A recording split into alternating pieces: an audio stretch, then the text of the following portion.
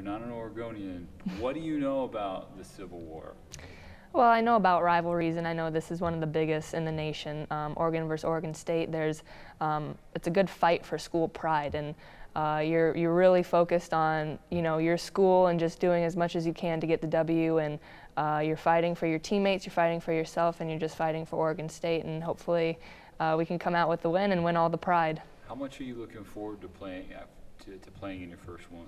I'm so excited. I grew up with rivalries, it's a tough word, whether it was like club championships or tournaments for club or high school. You always had one or two schools that you just got really excited to play. And, we're pumped for playing Oregon, and we're preparing really well for them. And so it's going to be a lot of fun to just let loose out there.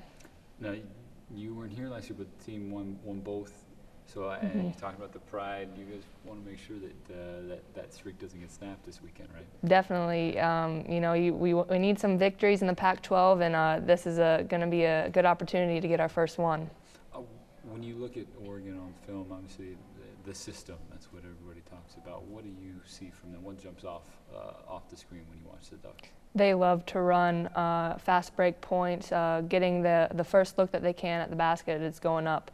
I remember when I was younger watching Paul Westhead coach the Mercury to a national championship in the WNBA, and I love the style that he plays. And you got to give them credit for that, because they worked hard to get into the system, get in shape for it, and we're going to do everything that we can to slow them down and make it a 5-on-5 game.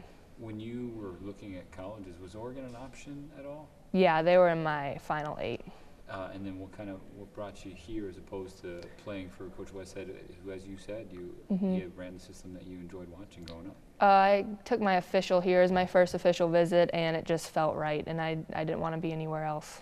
Now Stanford on the road.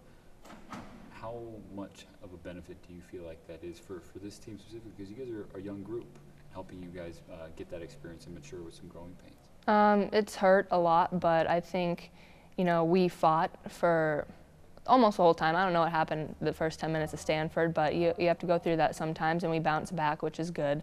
But it's definitely an experience that I'll remember for my whole life. I mean, a year ago I was playing high school ball, and then here I am playing Notre Dame, Cal, Stanford in the span of 1 week. It's like, okay, welcome to life, Sydney. So, but it was fun.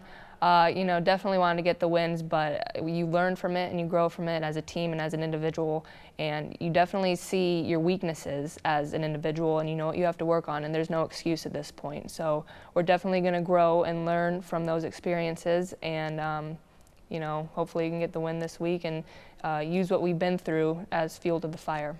What were a couple of specific takeaways that you have from those 3 losses, those lessons learned that you're going to try and apply throughout the rest of the season and going forward? Just taking care of the ball, making plays down the stretch, and just keeping it simple in crunch time. It doesn't have to be an ESPN Sports Center top 10 play. Just get the job done and do whatever you need to do to get the win.